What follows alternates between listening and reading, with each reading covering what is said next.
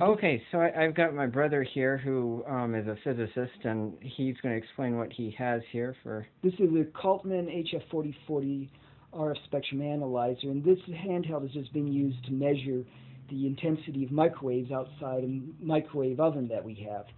Right now it's displaying the instantaneous microwave levels. Down below it says Salzburg 1. That's the old Salzburg precautionary level of 1 milliwatt per square meter.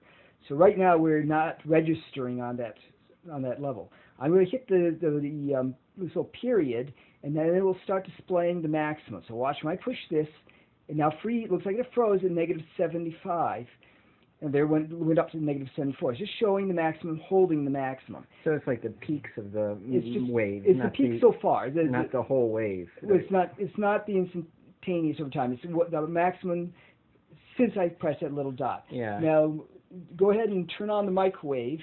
Okay, so we're going to turn the microwave. 1 minute? Sure, yeah, say 1 minute. minute. And hit start.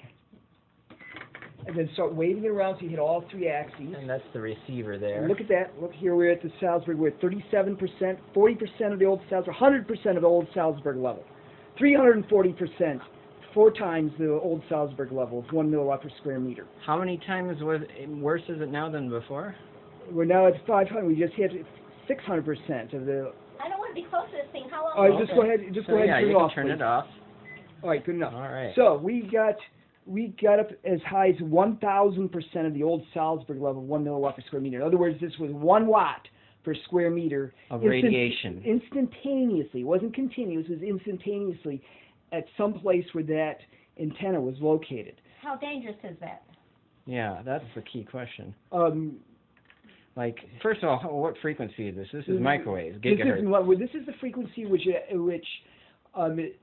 excites water vapor molecules. So it's the kind which can give you cataracts and can give you brain tumors. So there's a certain range that excites water molecules in your body. Yes. And do you know? Can you tell us what that range is? I do not remember. I would recommend looking it up rather than. Oh, okay. This is around 2.45 gigahertz. I thought you told me between 2 and 3 gigahertz it was dangerous because then the water molecules in your body. It's at least in there, but I don't remember exactly how far it goes. Somewhere around 1 megahertz, it drops. Right. The frequency gets down to a level where it's not going to be resonant with your water molecule. And by the way, when we say hertz, we mean electromagnetic radiation. So you can go look that up on the electromagnetic spectrum on Google. Right. But the danger to the body is that the water in your body is heating up. Right? Well, it's not just heating up, it's also denaturing your proteins. So it can be giving you cancer, that kind of thing. It's not just resonant with water. Water is one thing it's resonant with, but also proteins as well. That's why it can give you cataracts. So in other words, it has a bad effect on your body, and the fact that it resonates at the water level, and your body's made mostly of water, should give you concern. Well, it's also the water's like the canary in the mine, because there are other things in your body which are also resonant at that frequency. Right, nucleic acid, the DNA. Right. So the next thing let's do this. I'm going to release it again, so we're back to instantaneous level. And the next thing I want to do is let's see what it's like when we keep the antenna far away from it. See how far, okay, that see sounds how far good. away we have to go. So let's just start with further away. Okay, so take the antenna way back here. Right. All right.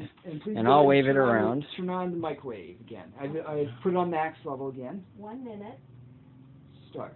It says 15 seconds. Wait a minute. 1 minute. Start. Okay. All right. So I'm waving it around here. And what do we have? We're at 7% of the old Salzburg levels. What were we before? We were at 1,000%. So just by moving from there to here, we dropped by a factor of 100 less dangerous? And how far are we from there to here? Wow. So it's 100 times less dangerous if you take 5 steps back. Right. So that's why you should always stay away from the microwave oven.